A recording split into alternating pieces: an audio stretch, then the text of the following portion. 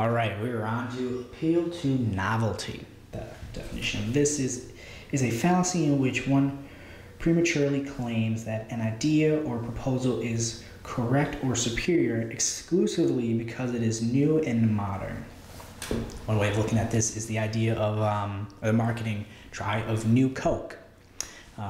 New Coke came around like, hey, it's a new Coke. It didn't take off. Their numbers went down, stuff like that, and they went back to old Coke. Software.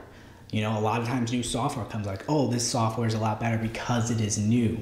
I know organizations like at work or something, you'll get a new software just because it's new. You will use it and you realize it's not as good as the old software was. Curriculum. It's like, hey, here's a new curriculum. We're going to go try to teach this way because it is new. And you find out months or years later that it didn't work as well as you hoped it would.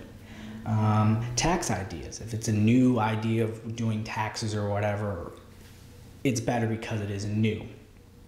What's interesting is J.R. Tolkien kind of had a reverse. He thought everything was getting worse. So like in the 3rd century, you have the city, 7-level city of Minas Tirith, which wasn't as good as Numera or something like that. I don't quite remember. But then the first age, Gondolin, was a lot better. So his idea is that everything is getting worse, worse, and worse. And it's interesting because when he came in World War I, he fought in the trenches and stuff like that. And he looked at machinery and stuff like that as being worse. New things aren't always better.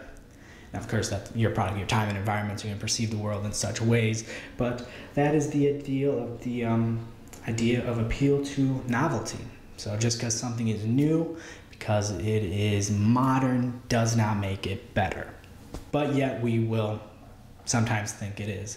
There's usually a picture that encapsulates this. It's this old guy, you know, he's got like a cure for ailment, and then somebody else comes up and says a cure for ailment, but it has a new on it, and people are standing like, oh, this one must be better because it is new, which isn't often the case. But yeah, that is appeal to novelty. Thank you very much.